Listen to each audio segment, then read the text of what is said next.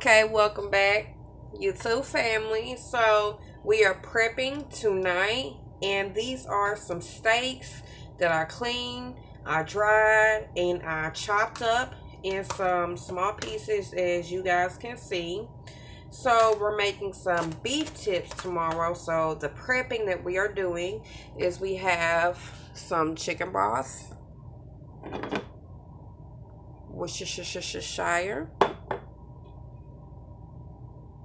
and some soy sauce. We'll put the seasons on there tomorrow.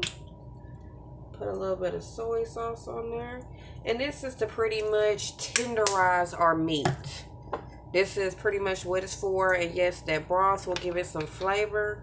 But this is to just tenderize our meat to help make it soft for tomorrow. So if I skip this part, I will boil it, let it cool, and fry it a little bit like we're going to tomorrow, and then finish the rest of it.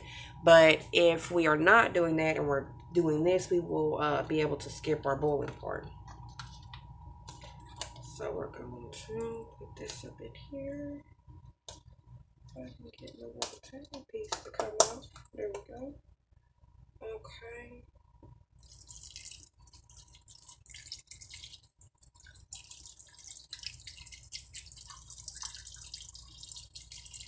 We'll probably use about half of this because that's what I want right there. It's going to soak up a lot of this flavor. So now I'm just going to move it around.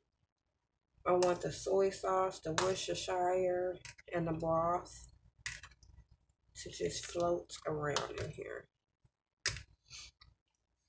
I left some fat on some of this because fat is flavor.